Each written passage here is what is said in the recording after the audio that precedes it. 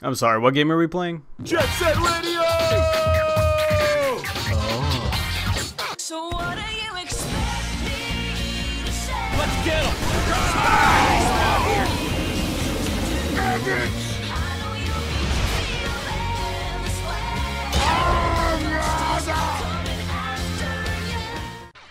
Hey there, what's up internet? My name is BlackLightAttack. Welcome to episode 1 of my Let's Play Jet Set Radio. So, this is a game.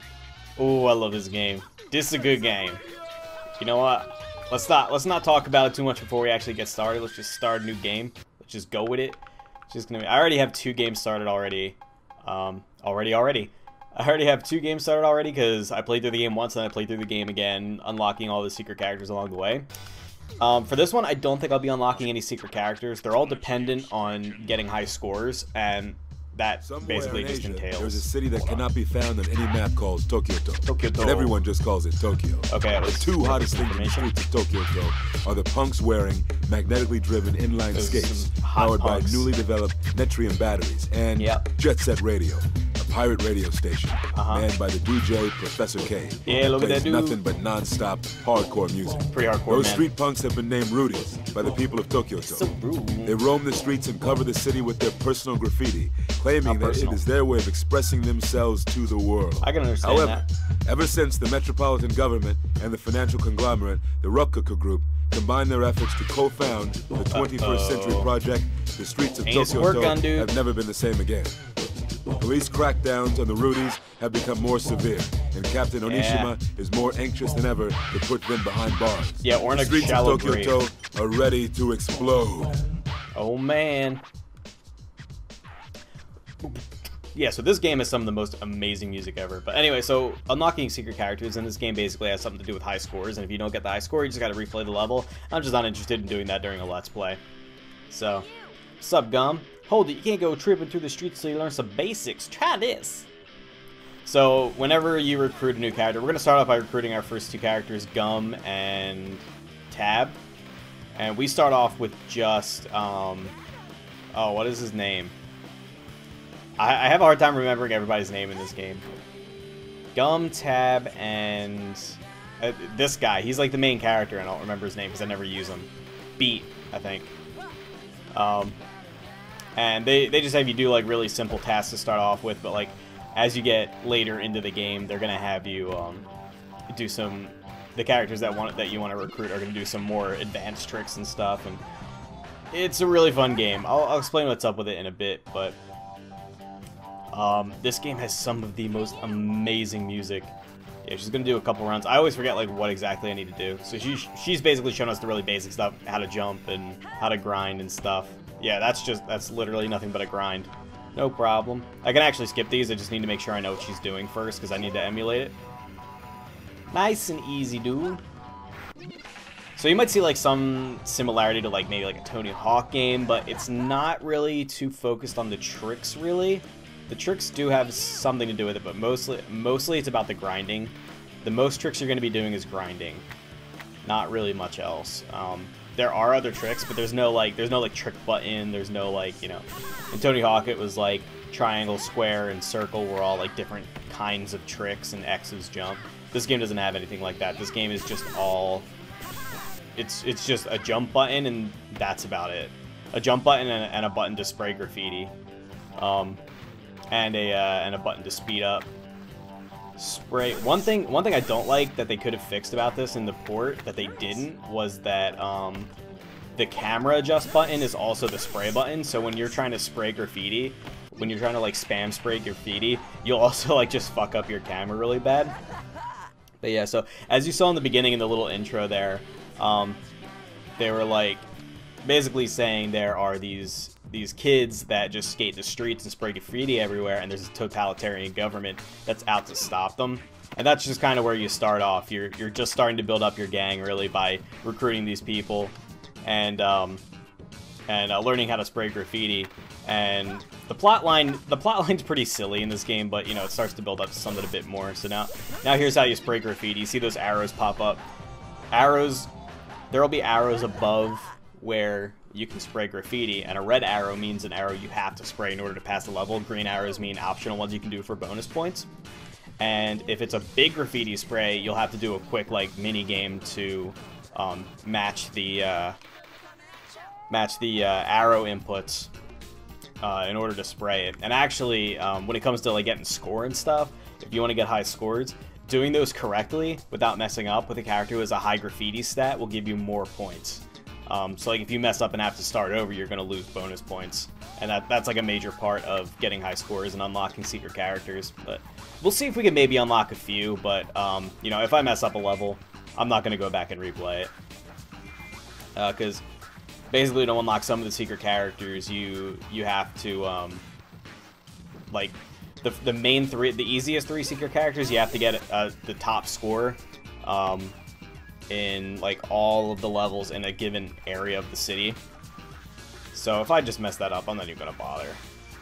That was actually a pretty long sequence, but it's actually really simple. It's just get up. You don't even have to take this car. If you miss the car, honestly, I never use the cars in this game. You can grab onto them like this to like move faster, but this is probably the only area in the game that I actually use that.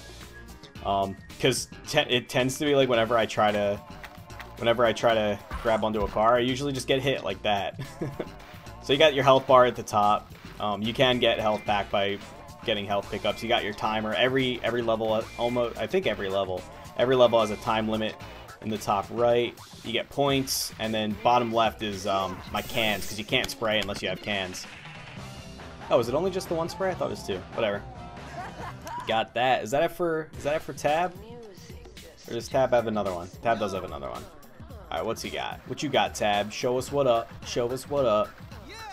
This game, back in the day, this game originally came out for Dreamcast. This is the HD re-release on Steam, which is also out on PlayStation Network and Xbox Live Arcade for, I think, 15 bucks, 10 bucks, something like that. That's easy. That's easy. Better watch that. Coming at you. The music in this game is so weird and so amazing. Just like at the time, it was so out there. And the cell shading, I don't know if this was the first cell shaded game. I'm always hesitant to say anything was the first to anything, but this definitely popularized the cell shaded style. So Tab joins us. And one thing that's weird is after I've been playing this for a while, whenever the loading screen comes up, it's like slowed down for me. I don't know. Here's Professor K. He's actually a pretty somewhat important character. Yo yo. That's right. I love this guy. He's kind of bizarre. Yeah, I do. Yeah, I do. Yeah, he's definitely elevated right now. What? I love how his face is animated. It's so weird. His face is like elastic. I wonder if this is what Japan thinks black people are like. Anyway, so here we're introducing the main enemies in the beginning of the game. These are your rival gangs. Noise tanks are all high-tech dudes. Poison Jam, wear monster costumes. Yeah. Everybody dance. This is how you fight. You dance. Yeah, yeah. And then we don't have a theme. We just dance. We don't need a theme, goddammit. Uh-oh. Oh shit, our turf. Yeah, you better not be creeping up on my shit, Poison Jam. Or the noise tank. Oh my god, you goddamn robots. Yeah. I don't know what Kisatsu means. Yeah, I don't know what hygiene has to do with this. So basically, he just like, he'll run down what's going on. Here's what I'm talking about, this weird like slowdown on the loading screen. I wonder if I just verify my game cache or something that might help. I don't know what's up with that. But yeah, what are we're 10 minutes in. I wanted to keep these about 10 minutes. But maybe just for the first episode we'll go a little over so we can do the first level just to show you guys what it's like. You can actually customize your graffiti sprays. You can even make your own graffiti sprays, although the editor is not real great. I wish you could import images. That would be amazing. But anyway, we'll just go and do the first level. Shibuya GG. So the GG is the name of our gang. You know what I'm gonna do is I'm not gonna unlock secret characters, but every character that I do unlock normally through the main game, I'll use at least once. So, out of the 3 starting characters, Tab is definitely my favorite to play with, but I'll just start with Beat, why not? Even though we kind of already did the tutorial stage with him. Sup? And the music, I'm gonna like just verbally fillet this music so many times throughout this Let's Play, because this game probably has my favorite game soundtrack of all time. Maybe only rivaled by Final Fantasy VII, but like Final Fantasy VII is mostly music that's like pertains to that game. Like I can't imagine it in anything but Final Fantasy VII, you know. But the music in this, like, I could just listen to in my car, and I do. Like I got to put it back on my new phone, but like my old phone had every single track off the soundtrack of this game. I don't know if they plan on like re-releasing it now that the HD re-release is up, but now as you keep spraying, as you spray more tags, more police will start to show up, and eventually like more difficult police units will show up. Now this bitch spraying on my turf, get out of here. If you bump rival gang members, you'll actually grab some cans from them. And managing how many cans you have on you is actually pretty important, because you can run out pretty easily, and then you won't be able to spray paint anything. You know, I'm gonna save these for last because the police actually can't get you up here. So can I get? No, you actually need to ride a car to get those. We'll start with these then. Fuck yeah. What up, headquarters? Fuck off, bitch. Captain's on his way, dude. Here he goes. This is Captain Onishima. He's kind of the bad guy of this game, but he's the starting bad guy of this game. They introduce another bad guy later, but this guy will literally shoot you for spraying graffiti. Fuck off. Skateboarding is not a crime. Neither is roller skating, but you know, I guess in this alternate future it is.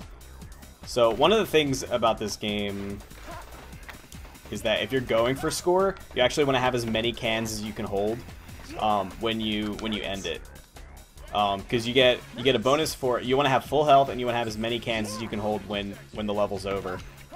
Get that. All right, you know, I'm gonna come around. That little thing floating there is it's a graffiti tag. See Captain Onishima over there. Out of my way, bitches! Check this out. Oh, wall ride. How you like me now? This is actually part. Every level in this game, every section has an infinite grind in it somewhere. Let me see if I can do the one here.